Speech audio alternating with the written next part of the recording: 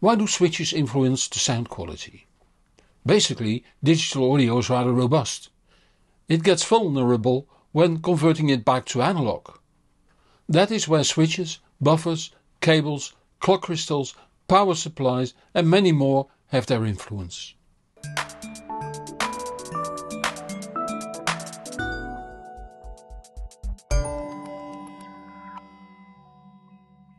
Ever since I reviewed audiophile switches, I get comments telling me that I don't understand how digital data transfer and networks work. Often from people that have a far better education in that field than I have. So I suppose they are right. But I have repeatedly concluded in listening tests with, for instance, several consumer grade switches, one Cisco Catalyst 2960 switch and several audiophile switches, that there was a difference in sound quality between them. The worst sounding ones were the €25 consumer grade switches, then the Cisco and the cheaper audiophile ones, while the best ones were the higher end audiophile switches, the ones I kept using. SOTM SNH10G, AccuVox AccuSwitch SE and the Upton Audio Ether Regen. There's only one streamer I know that is completely insensitive to switches, the Grim Audio Mu1 digital player. So do the network specialists have a point?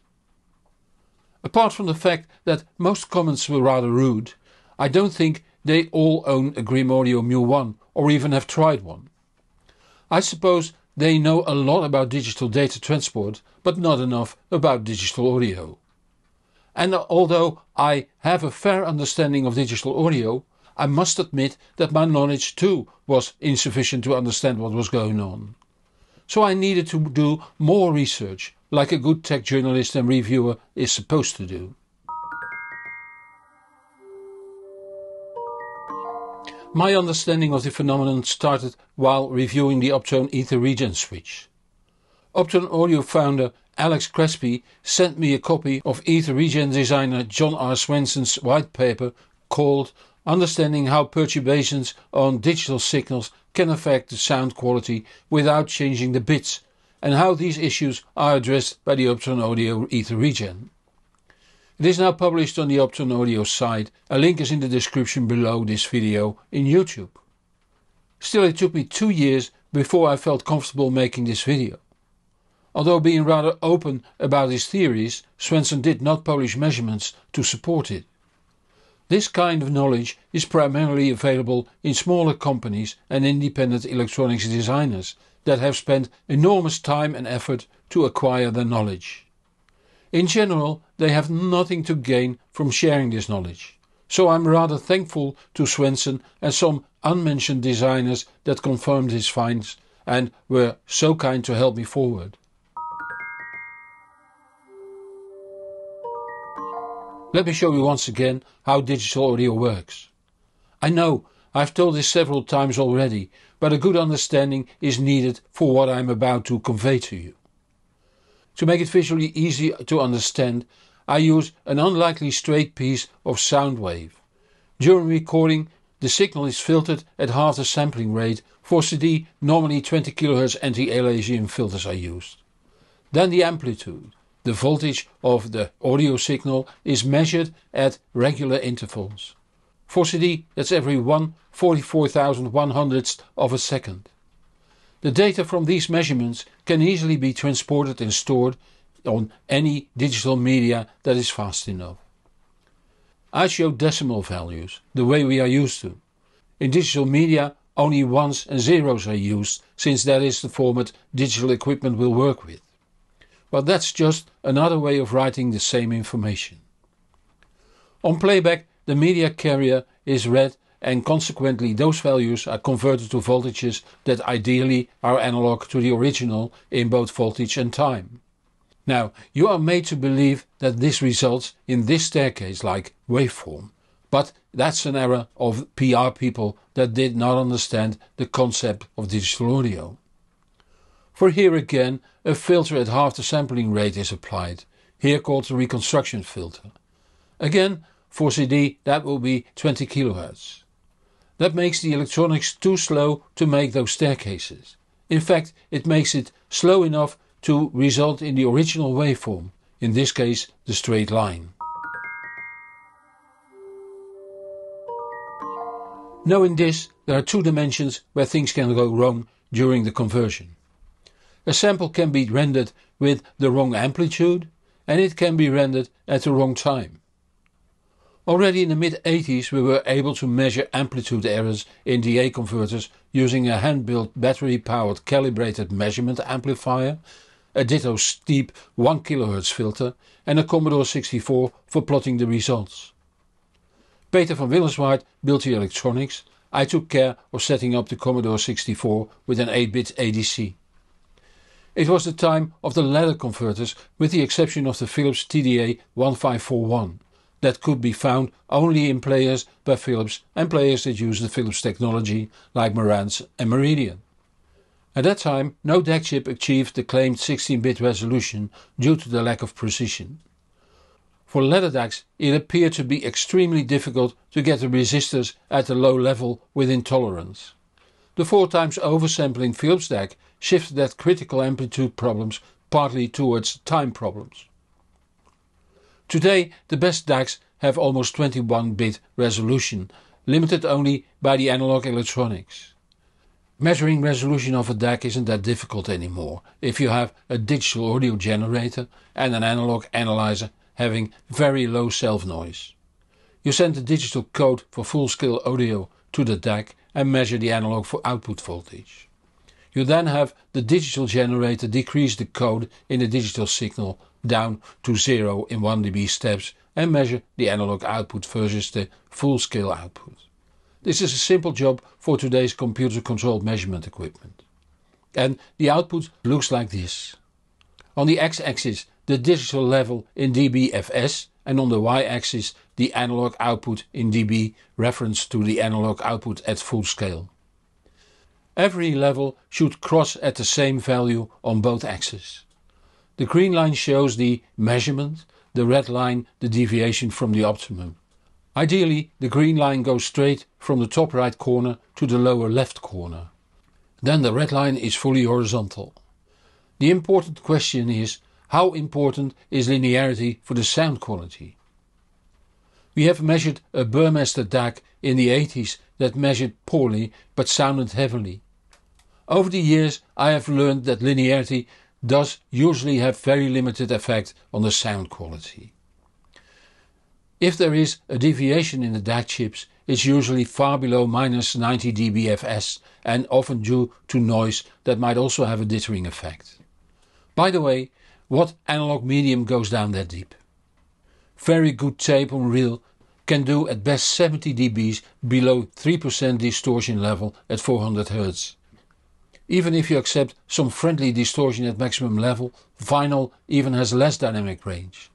Still, on both media there can be a lot of detail, low distortion, high resolution and so on. In plain English, vinyl can sound extremely good despite the limited dynamic range.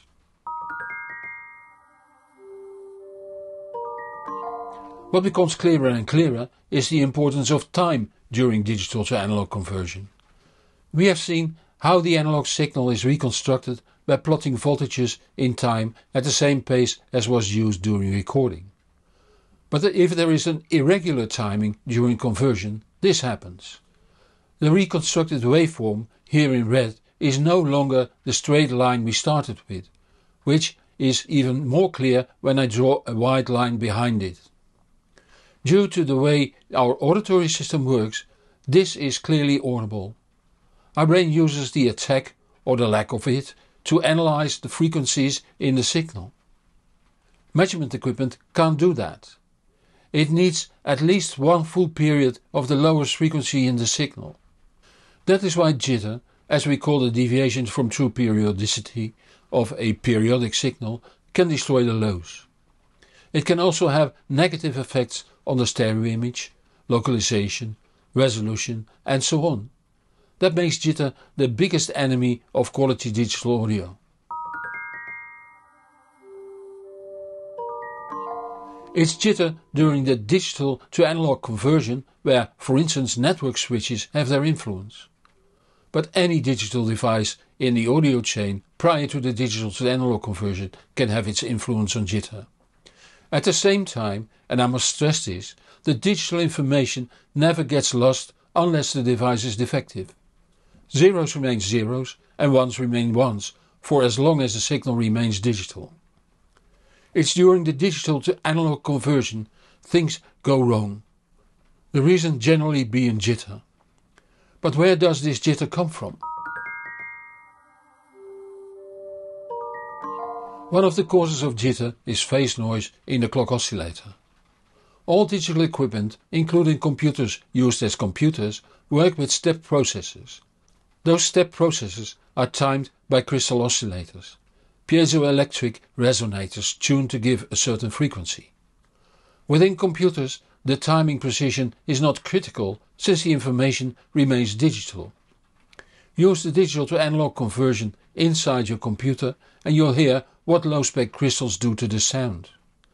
Every digital audio device following a digital output of a computer is confronted with this irregular clock signal.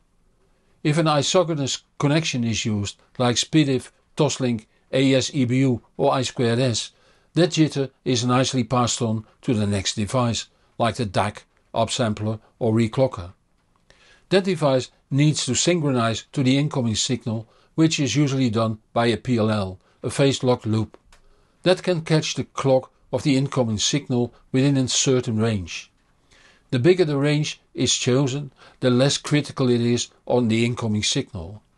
But it then also passes on the incoming jitter. If a narrow catch range is chosen, jittery signals will cause dropouts and mutes, while high-quality digital signals are passed on as the low jitter signals they are. These problems play no role in USB audio class 2 and network connections, since they are asynchronous. They send packets of bits to the receiving device and wait for a signal to send more.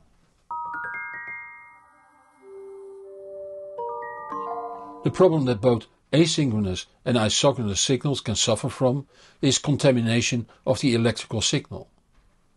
There are several kinds, like ground plane pollution, high frequency noise and the like. Don't forget that the so-called digital signal is in fact an analog square wave signal. It will by nature be a less perfect square wave, since a perfect square wave requires an unlimited bandwidth.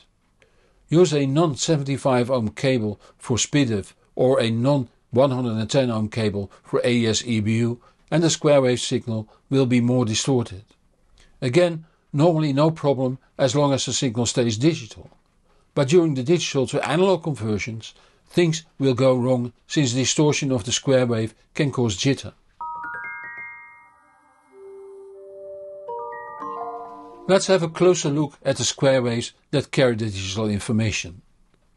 In a near ideal situation, a 2-volt square wave will look like this. As you can see, both the upgoing line and the neargoing line are not straight. It takes some time to go from 0 volts to 2 volts and back.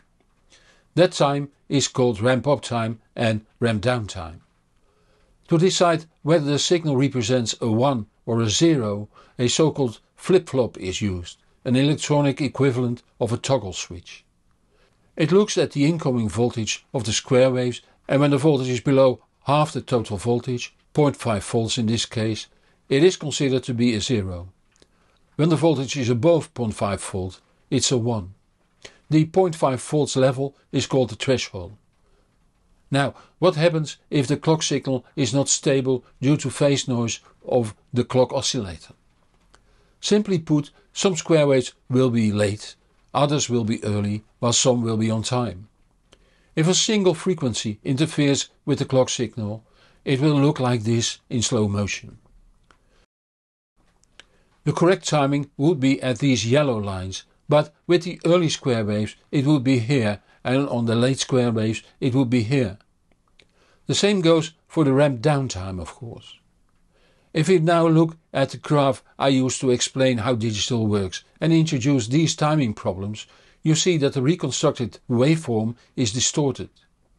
It's even better visible when the original waveform is put behind it in white. It might be clear that this animation portrays a sampling rate, modulated with a single other frequency. In practice there will be several frequencies or noise, making the distortion rather complex to draw and comprehend. Furthermore, the frequency of the interfering signal also plays a role. The lower the frequency, the bigger the effect on the sound quality. And then there is the phenomenon of the shifting threshold.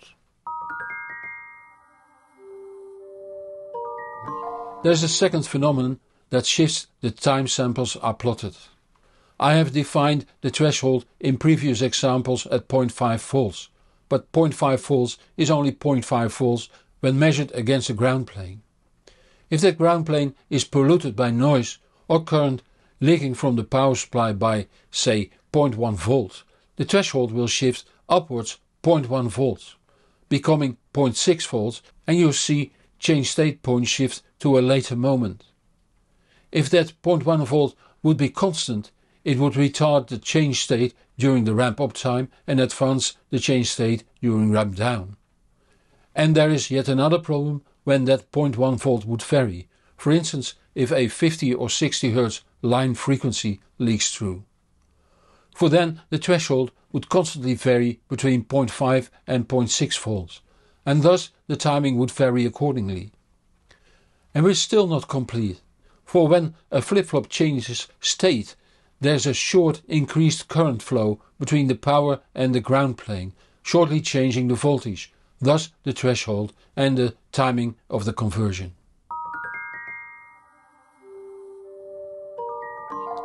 In the title of this video I mentioned the switch influencing the sound quality. That can be caused by phase noise of the oscillator in the switch, ground plane noise and other phenomena I mentioned. These all can influence other devices in the digital audio chain, like digital to digital converters, scalers, reclockers, reshapers, digital transports, network players and so on. They can also influence the input circuit of the DAC. And it all can add up. Therefore be careful with jitter remedies, especially the cheaper ones might improve on phase noise but introduce other nasties I mentioned. There are devices that can filter out high frequency noise, and that can be beneficial in some cases. There are transformers that offer galvanic separation that blocks DC and low source impedance leakages, but don't block high source impedance AC leakage. There are solutions that can have a positive influence on the sound quality, like quality switches. The Cisco Catalyst WS2960-8TC-S 100 Mbit switch I bought second hand sounds a lot better than the €25 domestic switch and still can be found second hand online for little money. Even better are higher end audiophile switches.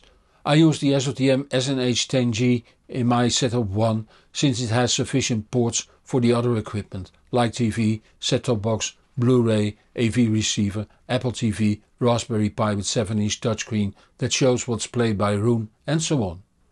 For my setup 1 the switch isn't relevant. The Grim Audio Mu1 digital player has solved these problems internally. It makes no difference which switch is used with it.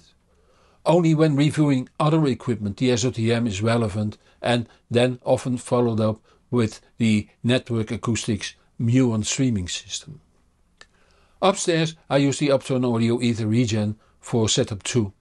Both switches are connected to the main switch over fiber network.